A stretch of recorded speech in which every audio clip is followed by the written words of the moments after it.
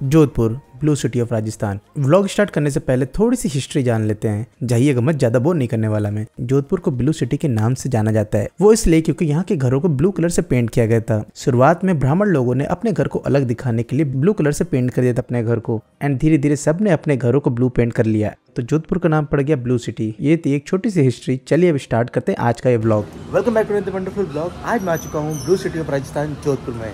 जैसा कि मेरे पीछे देख सकते हैं, ये है मेरांगन फोर्ट और इस समय मैं रुका हूँ प्रॉपर्टी में जिसका नाम है ओयो की प्रॉपर्टी है ये, और इसका नाम है जोधपुर हेरिटेज हवेली। एंड इसकी लोकेशन की बात करूँ है तो ये गलियों में, बट यहाँ से अगर रूफ पे आप नज़ारा देखोगे तो कुछ इस तरह दिखने वाला है।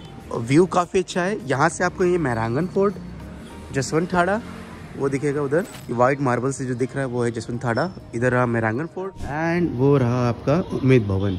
यहाँ से देख सकते हैं, मैं जूम करके दिखा रहा हूँ थोड़ा, ये उम्मीद भवन है। यहाँ के नज़ारे की बात करें तो नज़ारा तो काफ़ी अच्छा मिलने वाला है आपको, बस ये है कि गलियों में मिलेगा आपको। एंड यहाँ के बस मेन दिक्कत ये है कि यहाँ पे आपको कैब नहीं मिलती है। मौसम जो है काफ़ी अच्छा लग रहा है, बस बारिश ना हो। बारिश अभी हो चुकी है सुबह मॉर्निंग में, बस अब लग रहा ना हो क्योंकि घूमना है तो मज़ा किरकिरा हो जाएगा। होटल के जो होस्ट थे वो काफ़ी अच्छे थे। हम सब सुबह के 6 बजे यहाँ पहुँच चुके थे एंड उन्होंने बिना किसी एक्स्ट्रा चार्जेस के हम लोग को एक अच्छा सा रूम दे दिया। चलिए अब निकलते हैं अपनी फर्स्ट लोकेशन पे, जो कि है तूरजा का झलरा।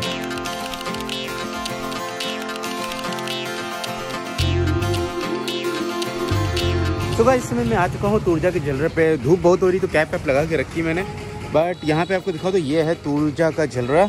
चलते हैं नीचे, आपको थोड़ा बहुत चीज़ें दिखाते हैं। यहाँ पे ये जो बना हुआ है वो रेड सैंडस्टोन से बना हुआ है। फोटोज़ काफ़ी अच्छी आती हैं इस तरह की जगह पे। जयपुर में भी सेम स्टेप वेल है, पर जयपुर का जो स्टेप वेल है वो सबसे बड़ा है एंड सबसे गहरा स्टेप वेल है। झीलों की बात करें तो झीलें बहुत ही टेढ़े मेढ़े हैं, तो स्टेप्स जो हैं थोड़ा सा केयरफुल होकर यहाँ पे रखने चाहिए क्योंकि बहुत टेढ़े मेढ़े हैं। लाइक इधर के बहुत टेढ़े मेढ़े हैं, गिर सकते हो अगर आपको जरा से पैर स्लिप किया तो। स्टेपवेल होटल के वॉकिंग डिस्टेंस पर ही पड़ा था एंड यहाँ के ब्यूटी एंड ओवरऑल लुक काफ़ी अच्छा था। अगर आप शाम को आ रहे हैं देन यहाँ के रूफटॉप कैफेज पे भी आप जा सकते हैं, वहाँ जाके आप एंजॉय कर सकते हैं यहाँ का व्यू भी। यहाँ पे गाना भी दिखाते हैं। यहाँ पे बैठे हुए हैं, यहाँ पे म्यूज़िक बजाते हैं। इनका गाना सुनिए, कितना अच्छा म्यूज़िक बजा रहे हैं, एंजॉय करते हैं।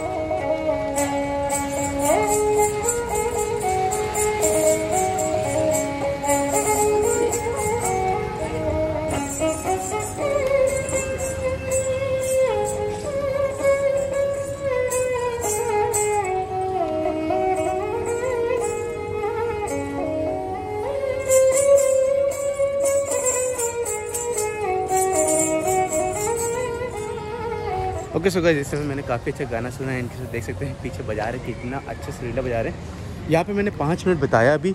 अब चलते हैं हम लोग नेक्स्ट लोकेशन पे। चलिए मिलते हैं आपसे नेक्स्ट लोकेशन पे। स्टेपवेल देखने के बाद वॉकिंग डिस्टेंस पर ही हमें सरदार मार्केट मिल गई। ये बेसिकली घंटा घर के चारों और एक लोकल मार्केट बनी हुई है जहाँ पे आप जाके शॉपिंग कर सकते हैं अगर आपको शॉपिंग के शौकीन है तो चलिए बढ़ते भागे। घंटा घर के आसपास आपको पूरी मार्केट मिलेगी एंड ये सामने है हमारे घंटा घर। यहाँ की रोड्स को प्रिजर्व करके रखा गया है, इसलिए यहाँ पे पत्थर वाली आपको रोड देखने को मिलेगी। तो गाइस यहाँ से आपको एंट्री मिलती है। यहाँ पे अगर आपको क्लॉक टावर में जाना है तो यहाँ से आप लोकेशन यहाँ पे आप जा सकते हैं, यहाँ से टिकट मिल जाएगी आपको। एंड मार्केट यहाँ पे लोकल है बिल्कुल। आपको अगर यहाँ पे कपड़े ले रहे हैं, यहाँ पे आपको शॉपिंग करनी है लोकल मार्केट में कोई शॉपिंग, तो वो सब आपको यहाँ पे देखने को मिलेगा। बाकी जोधपुर आ रहे हैं, यहाँ के जोधपुरी कपड़े जो होते हैं, पगड़ी हो या फिर कुछ आपको इस तरह की यादगार चीज़ें ले जाने वाली हुई तो आप वो लोग यहाँ से आपको ले आ सकते हैं। तो क्लॉक टावर जो होता है बेसिकली होता है कि दरबार जब लगते थे महाराजा का, तब वहाँ पे घड़ी देखने के लिए ये क्लॉक टावर बनाए जाते थे। तो यहाँ पे आपको समय, उस ज़माने में समय दिखता था, यहाँ पे महाराजा जो बैठे रहते थे वो सब दिखता था, समय लोग देखने के लिए यहाँ पे क्लॉक टावर को ही यूज़ करते थे। तो ये रहा क्लॉक टावर, जैसे हर चारों तरफ यहाँ पे क्लॉक आपको देखने को मिलेगी। घंटा घर के पास ही आपको यहाँ शाही समोसा, अरोरा चाट भंडार मिलेगा। एंड गाइस, जोधपुर आ रहे हैं तो यहाँ के फेमस फूड जॉइंट्स को मिस ना करिएगा। यहाँ का पूरा एक्सपीरियंस एंड व्लॉग जोधपुर की फूड सीरीज में आने वाला है। फिलहाल अब मैं बढ़ रहा हूँ अपने आज के मेन प्लान की तरफ, जो कि है डेजर्ट सफारी। कैब आने वाली है, so let's go to desert safari. रास्ते में हमें मंदोर स्टेशन दिखा। क्या आपको पता है इस प्लेस के बारे में? बहुत ही इंटरेस्टिंग हिस्ट्री है इसकी, वो भी रामायण से जुड़ी हुई। अगर आपको पता है इसका जवाब तो नीचे कमेंट से बताइएगा, और अगर आपको जानना है जवाब तो कमेंट्स पढ़िए, वहाँ कहीं ना कहीं आपको इसका जवाब मिल जाएगा। अलर्ट गाइस, आ चुके हैं हम लोग। इसमें ओशियन डेजर्ट के लिए निकल चुके हैं और यहीं पे रास्ते में पड़ता है माता का मंदिर। सचिया माता का ये मंदिर है। चलते हैं माता के थोड़ा दर्शन करते हैं और फिर यहाँ से निकलते हैं डायरेक्टली ओशियन के लिए।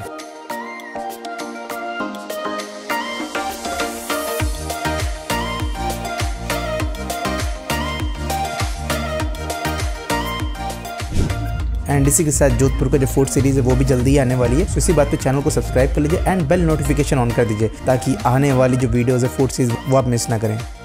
ओशियन में अराउंड 8 कैंप्स मिलेंगे आपको, आप कहीं भी जा सकते हैं। फिलहाल मैं आ गया हूँ ओशियन डेजर्ट सफारी कैंप में। इसकी बुकिंग आप ऑनलाइन कैंप्स की वेबसाइट से कर सकते हैं। मैं जिस कैंप में रुका हूँ उसकी लोकेशन एंड डिटेल्स कमेंट्स में या फिर डिस्क्रिप्शन में दे दूंगा, सो आप उनसे कांटेक्ट करके कंफर्म कर सकते हैं pricing and all the details.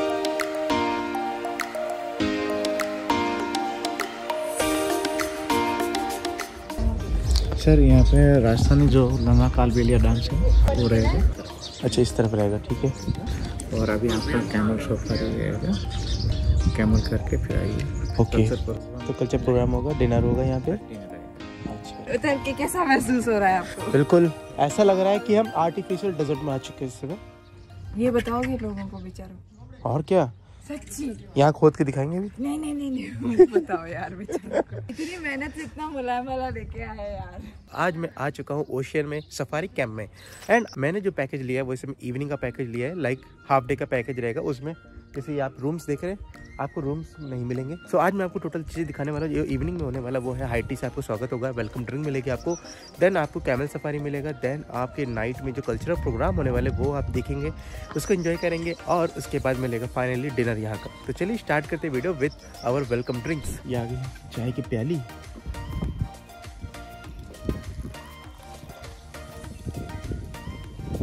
Alright guys, तो यहाँ पे आ चुकी है वेलकम टी। ये हाई टी को बोला जाता है। यहाँ पे आएंगे जब आप लोग तो यहाँ पे चाय या फिर कॉफ़ी मिलेगा जिसमें आपको कोई भी चीज़ इंक्लूड नहीं होगी स्नैक्स से रिलेटेड। सो गाइस, यहाँ पे आ चुकी है हमारी हाई टी। जैसे देख सकते हैं ये है वेलकम ड्रिंक। इस प्लेस की बात करें तो ओशियन जो है आपका जोधपुर में पड़ेगा, बट जोधपुर से ओशियन का जो डिस्टेंस है वो आपकी 60 to 70 किलोमीटर्स पड़ेगी, डिपेंडिंग ऑन आप कहाँ है जोधपुर में। सो अगर आप यहाँ पे आ रहे हैं तो आपको जो टाइमिंग रहता है वो रहता है 3 बजे से, लाइक 3 बजे से स्टार्टिंग रहता है। जितने पैकेज आप फुल नाइट कर लें या फिर इवनिंग कर लें तो दोनों, हाँ ये कर लो पहले, तो दोनों ही सिचुएशन में आपको 3 बजे की एंट्री मिलती है। देन उसके बाद सारे प्रोग्राम आपके स्टार्ट होते हैं। सो गाइस, इस तरह के आपको यहाँ पे कैंप देखने को मिलेंगे। जैसे कि मैं भी अभी यहाँ पे ठहरा हूँ, देख सकते हैं इस तरह के बैठने का यहाँ पे हाई टी है, फिर आप इंजॉय कर सकते हैं अपनी। ये रहा कैंप, जो कि इसका अगर बात करूँ कैंप की तो आप देख सकते हैं कुछ इस तरह का दिखने को मिलेगा कैंप। ओवरऑल अगर आप यहाँ बैठ रहे हो तो आपको एक वैसी फील आने वाली है कि आप डेजर्ट में हो, वैसा कुछ यहाँ पे इन्होंने बना के रखा है। जो बैठने का एरिया है थोड़ा अच्छा है, यहाँ पे आराम से बैठ के आप, हवा चल रही है अच्छी खासी, रात को और ठंडी हो जाएगी। अभी तो फिलहाल मौसम नॉर्मल है और एन एवरेज अगर आप यहाँ बात करें तो टेम्परेचर की, तो टेम्परेचर अच्छा खासा चल रहा है। ना पसीना आएगा, ना आपको गर्मी लगेगी, ना ही ज़्यादा ठंडी लगेगी, और यहाँ बैठ के परफेक्ट समय चाय को एंजॉय करने का। ये मक्खी इतनी दूर दूर से उड़ के कहाँ से आ रही है डेजर्ट में। थोड़ा समय वहाँ पे मैंने स्पेंड किया, एंजॉय किया पूरे एक अच्छे से व्यू को एंड अपनी चाय को। अब यहाँ के रूम्स एक बार आपको दिखाता हूँ। यहाँ पे धूल वूल लाइक मिट्टी की डाली जाती है पूरा ये सब बनाने के लिए। क्यों? नेचुरल है। क्या बात कर रहे हैं, मैं नहीं मानता। बढ़िया लग रहा है फिर तो। ये क्या थोड़ा बहुत बारिश की वजह से घास वगैरह हो जाता है, वो हटाते हैं, वो सफाई होती है। ये सब यहाँ पे कैंप्स एरिया, यहाँ पे आपको रह सकते हो, रहते हैं। लाइक अगर रात में आप पैकेज चुनते हो या फिर रात में आप रुकते हो फुल नाइट वाला, तो आपको ये सब इस तरह के कैंप देखने को मिलेंगे। चलिए आपको दिखाते हैं यहाँ के कैंप कैसे हैं। हाय, सो ये रहेगा कैंप कुछ इस तरह से। चलते हैं अंदर। कूलर है, ये वर्क डेस्क है, आराम से काम कर सकते हो, लैंप है, पानी की बोतल है, ये बेडरूम, बैठने की जगह है, बाथरूम तो काफ़ी बड़ा है, ये टॉयलेट है, ये शावर है, और ये रहा थोड़ा सा तैयार व्यार होने के लिए आप लोग के लिए। बाथरूम काफ़ी बड़ा है। सब इसी तरह या फिर कुछ स्पेशल भी है? वो बेड का ट्विन बेड डबल। अच्छा, ट्विन बेड और डबल बेड का है, बाकी सब इसी तरह है। खाने की चीजें एक कोमटिया करके होता है राउंड से, एक केर का अचार आता है राउंड छोटे छोटे आपने, केर का अचार नहीं वो होता है, एक अमचूर हो गए, एक गूंदे हो गई, तो मिक्स होते हैं इसलिए पंचकोटा हो गया। पंचकोटा हमने वो तो वो खाया, केसर का सांगरा जो भी था यहाँ पे लगा हुआ है। ये अच्छा, केर भी अलग जगह से मिलेगा, सांगरी अलग जगह से मिलेगी, मिक्स होकर सब अलग अलग पेड़। चलो पेड़ से तोड़ के लाते ले जाते घर। चलिए अब यहाँ पे हो गए 1 घंटे मेरे को आए हुए, थोड़ा सा एक्सपीरियंस आपके साथ शेयर करता हूँ यहाँ पे सफारी कैंप का, जहाँ पे मैं इस समय रुका हुआ हूँ। अच्छी चीज़ें बताओ तो ये जो बैठने का एरिया है वो थोड़ा सा प्यारा लग रहा है, अच्छा लग रहा है। बाकी रेत पड़ी हुई है पूरी नीचे नीचे ये सब पड़ी हुई है, डेजर्ट वाला वो यहाँ पे फील आ रहा है, बढ़िया लग रहा है। बाकी कमरे अच्छे सब। ऑलराइट दोस्तों, मेरे को मिल चुका है इस समय बेसिकली कॉम्बो पैक मिला है। ये रहेगी जीप जिससे हम लोग जाएंगे अंदर में एंड देन वहाँ से कैंपल राइड करके वापस आएंगे। तो चलिए देखते हैं कैसा एक्सपीरियंस रहता है इसका भी। दोनों कॉम्बो हो जाएंगे, दोनों एक्सपीरियंस मिलने वाले हैं। सो ये रही जीप बैठते इस पे चलते ये तो पकड़ना। तो स्टार्ट हो चुकी है हमारी राइड। फिर इस तरह ये सबके होश उड़े हुए हैं, इतनी तेज चल रही है।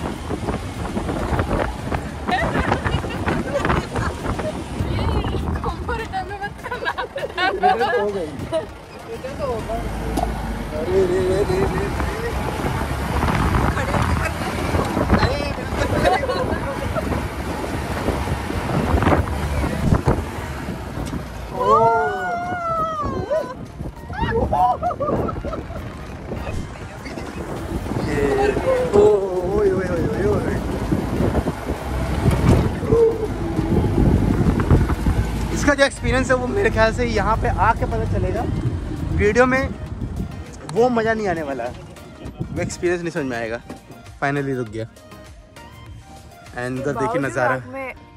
थैंक यू भैया। इतने ही रफ राइड रहती हमेशा या फिर आपने बहुत ज़्यादा ही कर दिया? नहीं डेजर्ट में ऐसा ही है। सो ये जो एरिया पूरा आप देख रहे हैं, ये फेंस वाला लाइक जितना भी है, ये पूरा ओशियन कैंप का ही है। ओके सो दोस्तों, आ चुका हूँ इस समय जहाँ पे हम लोग को कैमल राइडिंग करनी है, वहाँ पे आ चुके हैं। और ये रहे कैमल्स, इस पे बैठ के यहाँ पे एंजॉय करते हैं, आपको जितना एक्सपीरियंस होता है शेयर करते हैं। और उसके बाद वापस से जीप में जाना है, जो कि एक अपने में अलग ही एक्सपीरियंस है। वो ऐसे नहीं पता चल सकता कैमरे में, बट जो एक्सपीरियंस आएगा डेजर्ट का वो अलग ही है। एंड वन टाइम आपको एक्सपीरियंस लेना चाहिए वैसा।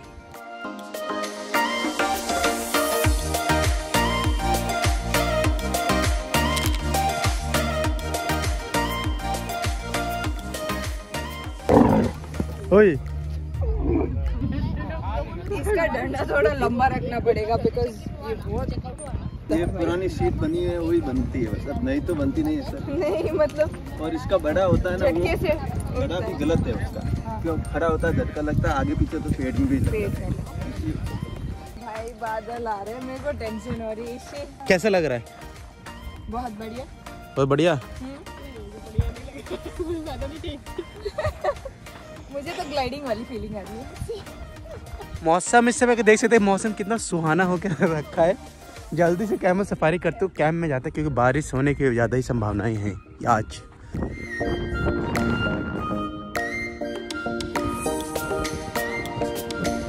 हम गिर गए तो बस पकड़े रहना उस चीज को, ये जो आगे वाली चीज है इसको पकड़े रहना। यार डर लग रहा है।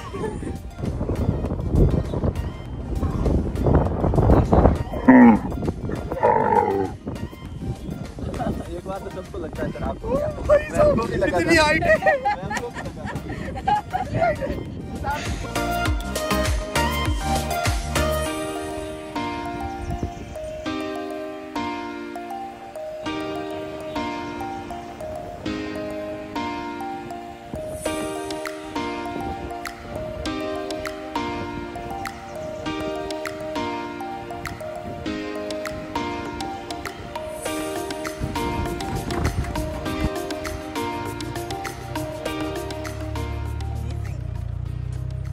सो गाइज वापस आ चुके हैं कैंप में। एंड ये जो रूम दिख रहे हैं ये सब एसी रूम्स हैं। प्रॉपर रूम में अगर आप लोग रुकना चाहते हैं तो वो इसलिए बनाए हैं, और अगर आपको कैंप में रुकना है तो वो मैंने आपको स्टार्टिंग में ही दिखा दिया था।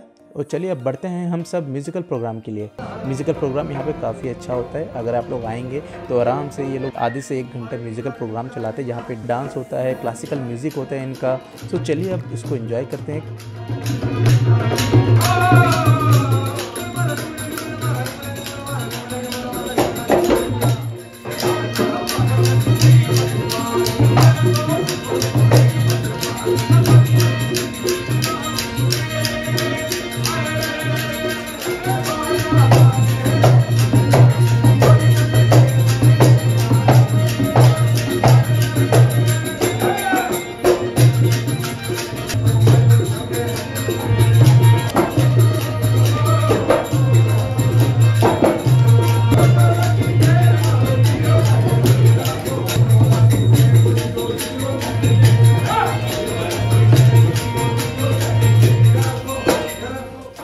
बारिश खत्म होने के बाद बाकी प्रोग्राम बाहर हुआ। एंड यहाँ होने वाला है कांच के ऊपर डांस और या फिर कीलों के ऊपर डांस, ये सब यहाँ पे प्रोग्राम होने वाला है।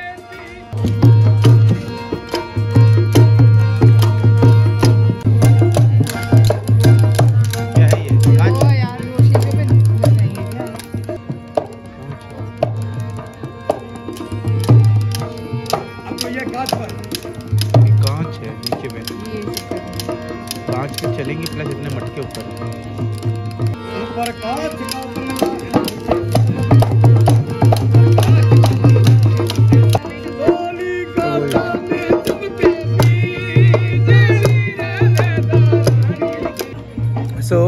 अब मैं बात करूँ अपना एक्सपीरियंस की। एक्चुअली पूरा एक्सपीरियंस अब हो ही गया, अब बस डिनर बचा है करने को। अब अपना एक्सपीरियंस बताऊँ तो ये फुल टू एक बोल सकता हूँ मैं कि जोधपुर में अगर आप आ रहे हैं तो हाफ डे का इवनिंग का आप ये ज़रूर करा सकते हैं। बिल्कुल आप बेफिक्र होकर कराइए, क्योंकि जोधपुर में अगर आपने 2 दिन भी बिताए हैं, 2 दिन अगर बिताने की सोच रहे हो तो आप हाफ डे में ये करिए। एक दिन आपको पूरा जाएगा इसमें, हाफ डे रात तक चली जाएगी, बट जो आपको एक्सपीरियंस होने वाला है वो आपको मज़ा आने वाला है। सो एक्सपीरियंस की बात करें तो एक्सपीरियंस ओवरऑल बढ़िया था बिल्कुल। कैमल सफारी अच्छी थी। बाकी अभी यहाँ पे पार्टी चल रही है तो गाना भी होने वाला है। लाइक बेसिकली ये प्राइवेट पार्टी हो रही है, सो ये अलग ही चीज़ चल रहा है, उसका कोई मतलब नहीं है। तो फिलहाल खाना लग चुका है, चलते हैं हम लोग यहाँ से खाना लेके आता हूँ। मैं बुफे से दिखाता हूँ आपको क्या क्या है खाना। उधर बन रही है रोटियाँ तंदूर वाली और इधर लग रहा है खाना पूरा। चलिए देखते हैं एक बार। मीठा है, चमचम है, स्वीट है, दाल भिंडी बेसन गट्टा करी, ठीक है, पनीर राइस।